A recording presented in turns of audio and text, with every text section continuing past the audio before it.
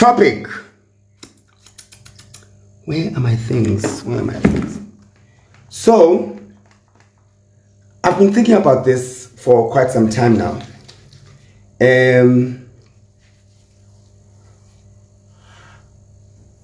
You know, every time I hear parents speak to their children, little ones especially, you know, like from like 0 to 4, 5, for example, speaking to them in English, black parents. And this is not an attack. It's each to their own. It's not an attack at all. It's just an observation that I find myself going, it's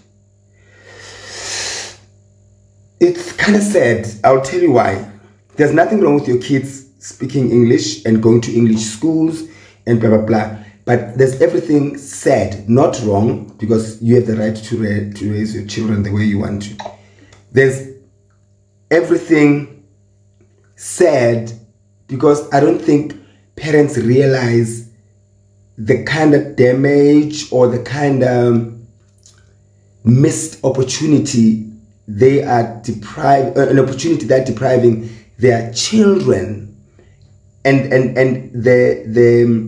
the power and wealth in knowing your mother tongue when you grow older. And they can relate because most of them can still speak their mother tongue. But there's something sad when you speak. I'm playing with a child, a black child. Hey, ubani kamalako, and they go, uneminyaka ingaki?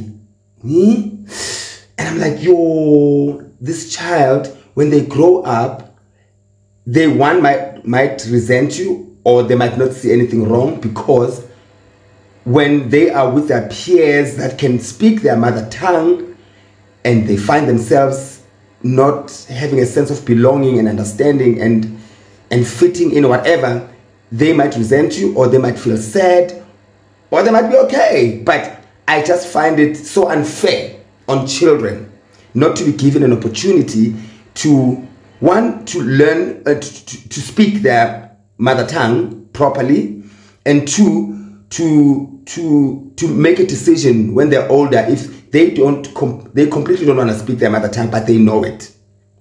Because you speaking and making them know their mother language or mother tongue would not take anything away. But you not teaching your children, get that, and speaking with them in their mother tongue is definitely going to take something away from them.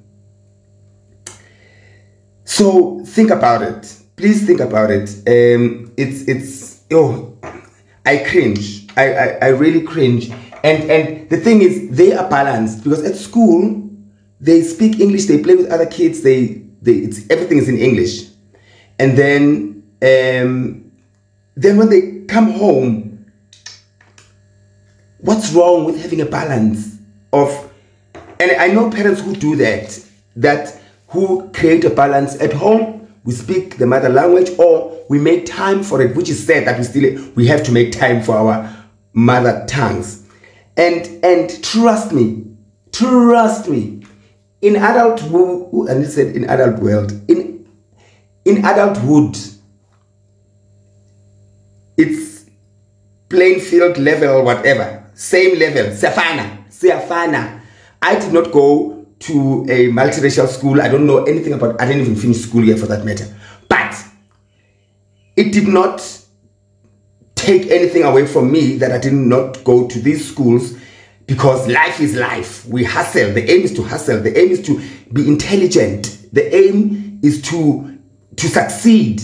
And whether you went to a private school or did not, it does not really guarantee you success or failure. It's up to you as an individual, right? I've got cousins, thank God for them, cousins that went to private schools as we were kids. But luckily for them, they were given an opportunity to be able to speak Iswati, Zulu, and now we speak amongst each other in whatever language that we want to. When we want to, we speak English, we speak Swati, we speak Zulu, whatever, because we're given an opportunity, and thank God for that. So imagine if one of our cousins did not or was not able to speak, he was going to be in trouble, I think. So please, parents, think about it if you still have an opportunity. One, I find it embarrassing for kids to be proud that they can't speak. I met an 18-year-old boy and I said, why can't you? I spoke to him in Zulu. He says, I can't understand. What's your surname? And he said, Zulu. I said, so you don't speak? No, I don't speak Zulu. And with pride, I don't speak Zulu. And your parents speak Zulu? Yes, they do. But I don't. I can't, and it's okay, like, speak in English.